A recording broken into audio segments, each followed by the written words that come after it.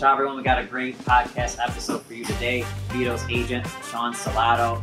Really cool interview. I wasn't expecting him to have the personality and demeanor he did. Really cool guy. Touched on a lot of the Italian values. It's a great episode. You got to watch the whole thing. And also, if you guys haven't gotten it yet, get your Tommy Cutlets merchandise on the store right now, hardcoreitalians.com. And let's get into the podcast. Andiamo. All right, well, let's start it up. We got Sean Stellato in the building. Sean, how you doing, man? Handling business? I am handling business. Doesn't stop, huh? Strictly business. Yeah. It doesn't stop. You know, competition never sleeps, and I'm excited. It's this has been obviously a whirlwind, but at the end of the day, I'm happy for my client. You sign up for this. You sign up for you coming in second to try to recruit a kid for the draft. You sign up for being a confidant through, you know, unprecedented moments, and you sign up for shining moments that, you know, could just happen in sport. And that's what makes football so special. Resiliency, and you always got to expect the unexpected. And I prepared my entire life to go after and recruit certain players, and Tommy is I'm just so happy for the young man, how hard he's worked. You know, him and I, we share the same values. We're proud of our Italian heritage, and yeah, we're in demand right now, let's say the least. I know, that's awesome. That's the first thing I wanted to ask you, is just like, it's been, because obviously, like you said, this is what you're like signing up for, but at the same time, this is on a whole nother level. I mean, this has been going absolutely viral. Like, I just want to know what you're feeling the day after all this happens. I mean, I see everybody posting it, ESPN, like you're everywhere. What's been the feeling? How many people are blowing up your phone? What's been going on in your world? Like, what do you? You know, I'll be very transparent. It's been insanity. The texts, the calls, the screenshots, seeing, you know, the Goodfellas with my head on, you know, one of the guys that didn't make it, you know, out of the movie to the end of the movie. But in terms of, it's been fun to see. It's obviously this all transpiring on the week of the induction for the National Italian American Sports Hall of Fame. I feel like that's the work of our ancestors, you know, that came before us, that passed on. The Italian gods, you know, wanting to kind of mix some things up. And, you know, the root of all our dreams come from family and who came before us. I am blessed to be able to do what I do, wake up every day. I've embraced the highs, I've embraced the lows, but at the end of the day, I've never been one to be complacent, to sit on my hands, and all this, you know, media attention is great, but I'm focused on servicing my clients on a daily basis, and being that confidant and protecting them and fighting for them on and off the field, because, you know, Tommy's in demand. We're getting a lot of opportunities. We're picking and choosing. And, you know, obviously I think it's important to get out ahead of this if there's a story to tell, because at the end of the day, you know, we can be a source of inspiration for all of those that you know, are going to come after us. And the fact of way to preserve legacies is to try to do big things and talk about them. And I think that's what we're able to do through the game we both adore. Yeah, especially, too, like you said, it's lining up perfect with the Sports Hall of Fame and, like, all the athletes over there, like how many people they inspired, and just to be honored with that is awesome. So I want to ask you a lot about the Italian side for sure. But as far as the Hall of Fame, just let people know a little bit more about that. Like, you know, I know you know Ron Onesti and what you got going on there, and like just being inducted and your story with him. So humbling. You know, every day when I wake up, I always stop my day vertical before I go horizontal. And my Lord and Savior Jesus Christ, what He's done for my family, myself, you know, has given me strength in dark moments and humbled me in my moments of glory. My athletic career has been a little different. You know, I was undersized, I was small. My dad gave me a football at 6 years old, and he said, "Hey, you know, someone can outwork you, someone can be smarter. No one can. I should say, no one can outwork you.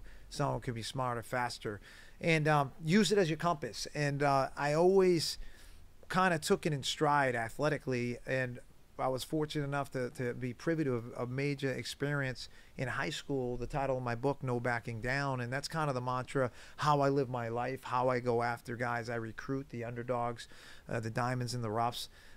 those guys, we relate. We have a lot of a rapport together. I think that's important. That book is, it's been a source of inspiration for a lot of people. I had an opportunity to go to a boarding school for 1 year called the Gunnery School. Coincidentally, the owners of the Giants, the Tisches, went there. A lot older than me, but that year was the most pivotal year of my life. It changed me. It made me a lifelong learner.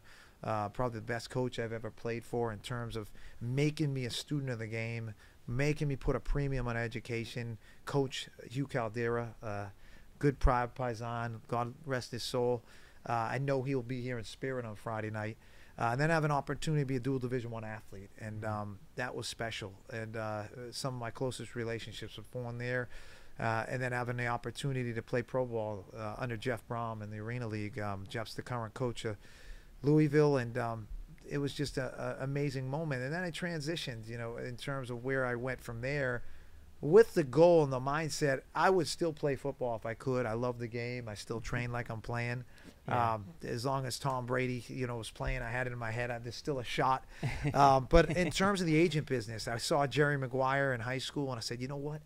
Great movie. Great movie. The only difference, I wish his name was Jerry-O and not Jerry, Paisan. But with regards to that really, I don't know, it touched me in a way like, wow, if I can't play, what can I do? I want to be on the business side. Yeah. And I flirted with going the grad assistant coaching. I said, you know what, my wife, I wanted, who I plan on marrying and having kids someday. I said, it's not fair to them. So I threw my hat in the agent ring, and it's been, cutting teeth for the last 18 years. Wow. My own company, 10, SES Sports, and I take pride in what I've built. The caliber of guys. I'm only as good as my guys, and I have a good evaluation of talent. But in terms of this Hall of Fame, it's like to be able to, to scale back and say, okay, 269 other men and women have been anointed with this honor. And looking at Joe Montana, looking at Vince Lombardi, Dan Marino, Joe DiMaggio, Franco Harris, it's just like to stand on the shoulders of those great men. It's pretty special. Yeah, it's an honor to have your name up there with them for sure. It really is, and I'm just to have my brother's going to be there. My wife, who's Sicilian and Italian, my backbone, my spiritual rock. I owe a lot to her. She makes tremendous sacrifices raising my 4 daughters to be strong women and young women. And I literally stand shoulder to shoulder with her. So. And then my mom and dad have been with me every step of the way. But obviously, even before my mom and dad, it's my grandparents, Pasquale and Letizia. He came over, lowest possible means of ocean transport, 1,300 other immigrants on the SS Canopic, with the whole uncertainty, like what's going to happen. And for him to do what he did and to make ends meet for my dad and his family, and for me to kind of just admire that heroic actions of all our ancestors who came over for the American dream. Yeah. It's been special to preserve those legacies with them, and to celebrate Friday is just going to be with Tommy doing what he's doing. It's like the perfect Italian storm. Yeah, you couldn't ask for a better moment and better time. That's awesome. And just hearing you talk, I feel like you have all the values. Like, you care about the values, you're honoring the sacrifices, you understand the opportunity, you're talking about God, family, and that's what we're about too, and that's what I love, and I just love hearing that out of your mouth and you reiterating it, and I think it's awesome. I also like too that you said how you kind of had the underdog like story, and I feel like that's kind of Tommy in a way too. So before getting a little bit of that, I want to talk, how'd you link up with Tommy to begin with, and was he looking for an Italian agent? Like, what was the... You know what? It's Tommy, I represented his former teammate who was a 3rd-round pick, and I think Tommy's a really smart guy. I mean, you got to be able to comprehend a playbook at Syracuse and then comprehend another playbook in Illinois, making the jump to the most complex playbook in all of sports, an NFL playbook for a quarterback. I think Tommy saw the value in me being kind of that gritty boutique guy, because let's face it, you get one chance to do this and go through that process. Yeah. Tommy had a bird's eye view of draft day, and which is a very humbling experience for everybody. You know, I fought, I scratched, I clawed, I yelled. I literally stood up on a desk yelling at a team, and 28 teams, you know, gave Tommy the Heisman. And I watched the young man, you know, his backstory, being an Elite 11 kid, 2018, dark horse for the Heisman Trophy, going out to the Oregon Open, going against Tua and being the MVP. Those things didn't happen overnight. Yeah. Tommy has prepared a lifetime for these moments. Yeah. And let's face it, in sport, either you deliver on those moments or you don't, and that's how your really legacy's played. But through the game of football, resiliency, I think, is such a great, you know, factor in all of this, and that's what football teaches you. It teaches you resiliency. Tommy's had a lot of speed bumps to Syracuse. You know, you could get in and say, hey, it was the program and all that, and point fingers. He hasn't done that. He's taken the high road. That's awesome. And that's what pros do. Illinois got an opportunity to reinvent themselves and played against great conference in football, and went out to the East-West Shrine game and solidified himself there. Best quarterback there. A couple guys there got their name called. And what did we say? We didn't put that as, you know, not the traditional Italian all-time is you forget everything except the grudges. We said, you know what? We're going to continue to work, and all we need is one team going into the draft. That's what we came down to. So I think he saw the, you know, the value in me and how much I care about my guys and how hard I was going to work for them, and I saw the value in him. I saw an absolute diamond in the rough. That the diamond was going to get, just like a diamond coming to fruition. It needs all that pressure. Yeah. And some people feed off pressure, like Tommy and I do, or others, you know, fold. And we know, look, it's an opinion-based business. He's got to continue to grind. He's got to continue to improve weekly. And, you know, he's staying in the playbook. He's staying in the, you know, film study. And I guess it's an exciting time. Yeah, so that's where his head's at right now, just on to the next game. On to the next game, locked in. And we're picking and choosing, you know, what brands we want to work with. And he's got a good judge of the brands he wants, and realizes that, you know, one of the greatest ever went through some, you know, maybe similar, you know, early years when he was winning games was Tom Brady. Yeah. You know, everything was getting thrown. I grew up in New England. I heard all the stories. I had 14 Patriots that won Super Bowl rings on their last 3 Super Bowls. So, yeah, his family, that's a testament to how he was raised, though. Yeah. You know, his mom and dad, Lexi and Tommy Sr., they're phenomenal parents. Yeah. His late grandmother, you know, was so special to him. My late grandmother is my, you know, my inspiration, my foundation of my faith. And my wife's taken that baton with faith in our family and really enabled me to really have a strong level of faith. Because let's face it, we're here, we're grinding, we've got goals and dreams, but at the end of the day, there's going to be hiccups and speed bumps that come along the way. If you don't have faith, that's a tough way to live. And as a football player, you got to have faith. So that's really, I put a premium on, you know, faith and family and football. And I think Tommy looks through the similar lenses, and yeah, you know, that's Italian magic right there. Yeah, 100%. That's like one of the best things about the story with what you guys going on is the family. Like, you're kissing his dad, and it's like going viral, and it's, I don't know, they just seem like they're so involved. And I'm just thinking about how you said, you know, we didn't get drafted, just how like humbling it was versus now how like crazy it's, like highs and lows, and the family's there for the whole ride. Like, what is like the whole family feeling for him too? You know what I mean? Like, is it they feel his pain probably, right, in every like moment? Yeah, they do. And you know, as a proud dad of 4 children, you know, that's our greatest accomplishments as parents. I know they're beaming with pride, and I know they want the best for him, and they've made tremendous sacrifices. And let's face it, all Italians, moms, they're going to want their kids in the house till they're at least 40, right? I mean, maybe have the wife or the girlfriend there as well if have to be. And I think him being there, that's an extra security blanket. Being able to kind of go home and take the helmet off, and being able to interact with people that raised you, people that gave you life, people you love. I mean, it's hard when you're going through the highs and the lows of a pro athlete. Sometimes a lot of these guys don't get that opportunity to be home, like when you walk through that door, and the home-cooked meal, and having your bed made, or being able to sit down on the couch, or having let's face it, cleansing hugs. Italians, they hug and kiss. You know, when you care about people, that's what you do. And Yeah. there isn't anything synthetic about. I tell everybody, you know, they're like, what happened with the, I say, he kissed me first. I said, you know, I had to reciprocate because that's what we do as Italians. And yeah, that was a cool moment. Yeah, I'm telling you, man, they're probably showing you guys more than they show Taylor Swift at freaking Chiefs games. It was awesome. Yeah. It's like the entertainment of the night. I mean, there was a few things, like they got you on the phone, and the one thing that was going viral when you're talking to Tommy, then they got you guys kissing, then they got you guys doing the hand. There were so many like moments I've seen blown. There's another thing I was scrolling and it said like Payton Manning, you didn't like what the Manning said about you or something. I'm like, oh my God, what is going on? This is going crazy. I was disappointed, you know, to hear that from Payton Manning. Let's face it, Payton, hell of a football player, a lot of success. A lot of people look up to him, and I live my life of being curious, not judgmental. Yeah. And for him, never meeting me, being the dad of 4 daughters, and to make a statement.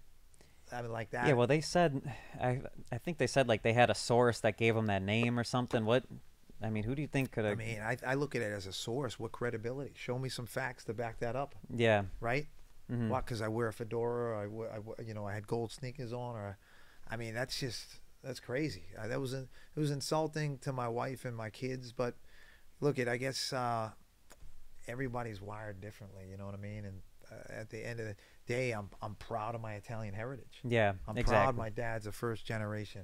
Mm-hmm. You know, and that's something I showcase through a fedora. Yeah. You know, through my horn.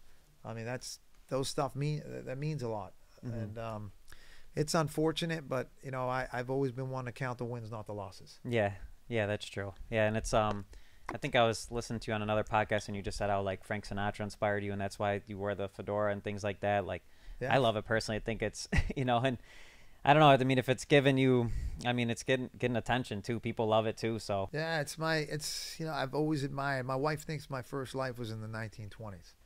So because I do like the fedoras, I like the 3-piece suits. But a lot of people don't know my late grandmother worked in a men's department store, Filene's Boston. I mean, this is how Italian and gritty she was. Those values that came across the Atlantic on that boat. She literally would walk a mile to the bus stop. She would take a bus to Wonderland, hop on a train, and then train into downtown Boston. And she did that for like 40 or 50 hours a week up until she was 86 years old. Wow. And incredible. Widow for 37 years. So when I got to visit De La Salle Institute today, and I got to, and I brought some goodies and gifts for the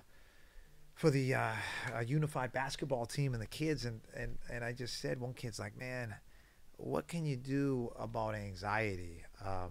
It's my wife calling. No honey, problem. I'm doing a live podcast, but I'm just answering the phone. Tell her we said hey. They hardcore Italians said hello. They promised.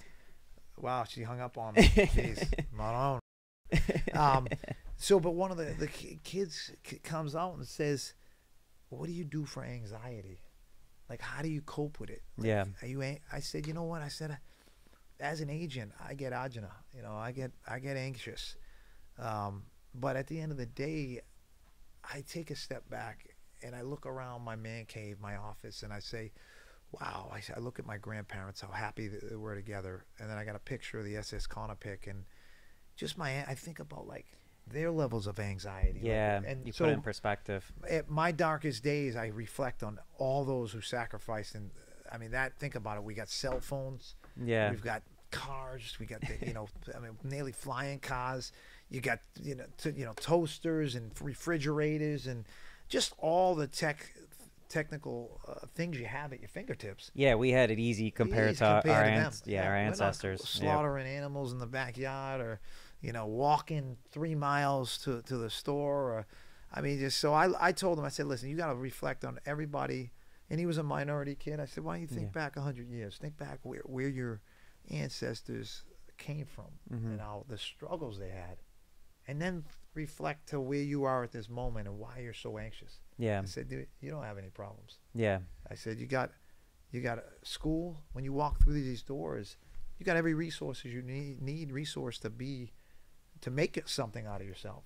And the kids that can't understand that, I mean, as we know, our adolescence feels like an eternity, but it's a heartbeat in life. Yeah. And I feel that's something where a lot of people live in regret as they get older because they didn't listen to Frank Sinatra's song "My Way." Mm-hmm. And I think that's something that's relatable if they can kind of understand that. Yeah, exactly. That's what I was thinking too, just as you were talking, like how to get more people to have that perspective and think that way, which, by the way, that's an awesome answer you gave on the spot to the kid. That's cool. Like, that's awesome. It was. He kind of caught me off guard, to be honest with you. Yeah. Because I'd be lying to say if I don't get it, like sometimes anxiety, you're going into a big meeting, huge game, you're recruiting a kid for 12 months. Yeah. Coming down to the final decision. And, but it's, I guess experience creates wisdom, right? Yeah. That's what it comes down to. I've had years. I wasn't always wired like that. So, but yeah, that's been a cool way to look through those lenses. Mm-hmm. Yeah, and I think too, just like how you guys are playing into the heritage and roots, and just doing the hand gesture, getting people thinking about their roots. I just feel like that helps a lot too, because it's not letting things die off. People are remembering where they came from. If people have a grandparent or something that's Italian, or even anybody's probably thinking about where they came from and their heritage when they see like you guys having fun with it. So I think it's awesome. You're kind of inspiring that way of thinking back again. So I appreciate everything you're doing with all that, No, it's my pleasure, and I appreciate what you guys are doing. You guys are proud of, the heritage as well, and it's beautiful to see you guys really creating a brand and an image. And yeah, Tommy, I look at it like there's so many people in today's society that are just hurting, and there's so many underdogs out there that maybe never get that shot. And when people watch Tommy DeVito, part of them watch themselves. Yeah. Part of them, Tommy's giving a lot of people hope. Mm-hmm. A lot of kids hope. I mean, he's the second athlete out of Cedar Grove to really make it. Yeah. But he's far from content. Mm-hmm. So I think that's important. And then you look at the whole Italian heritage and the passion and the premiums Italian put on family. It's a beautiful thing. Yeah. Italians, what do we love? We love fashion. We love family. We love food, jewelry. Tutte. Sebastian. He's another one. Yeah. I always admire him, how funny he is. Mm-hmm. But yeah, it's been interesting. Mm-hmm. What do you think is maybe one thing, just with all this media attention and stuff right now, what do you think is one thing that you feel like people maybe don't understand about you or Tommy or the situation, what's going on, like behind the scenes, that you wish more people knew? If they're not Italian, they're not going to truly understand. So it's an Italian thing. It's an Italian thing. I think, look at, there's been a lot of, like, if you look at through time, where certain things of our focus through periods of history. And I think which makes the NFL so unique and different. There's roughly 1,696 jobs. There's not a lot of employment. If you look at global populations, probably over 8 billion now, just under. So for him to be able to travel the route he did and to be able to play in one of the biggest markets, boyhood team, local boy makes good, I just think it's a really cool story. And it's what makes the NFL so unique is that in today's times, if you're talented and can play, there's ways to be discovered and found. And Tommy was on a lot of radars, though, and Tommy was definitely labeled by where he played at as a baller, as a gamer, as a kid that's poised under pressure and delivered in key moments. So I think his story is just really, it resonates with a lot of people, and it's the reason why, which makes the NFL so unique and cool and hip and just kind of a monopoly, because they can, you can go from overnight to 5,000 social media followers to 6 figures like that.